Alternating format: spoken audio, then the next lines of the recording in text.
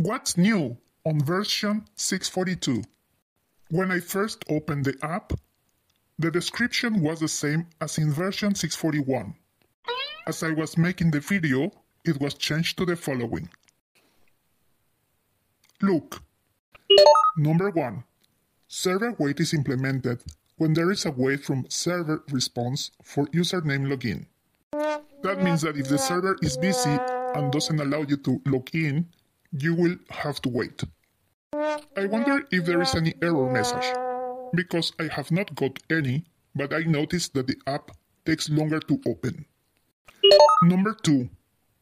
Issue fixed. When you navigate from subscription page to login page, subscription cross was visible and accessible. I think it refers to this cross that it is double as you were on subscription page. Number 3.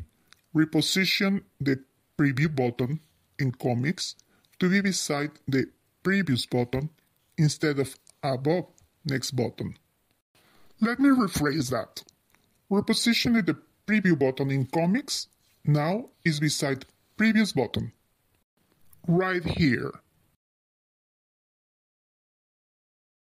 It doesn't make any sense to me.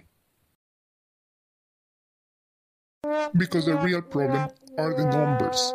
The numbers are not changing when you are pressing previous frame. Having two similar words with similar functions is really confusing. Number 4. Issue fixed. Character clothes on comics were not working. Now you can change the clothes of the characters when you are creating comics. Here is one sample. This update has corrected mostly comics. This version is slow launching and switching between tools and files. Stay tuned and look for the following box report. Subscribers, thank you for your loyalty. Thank you all for watching.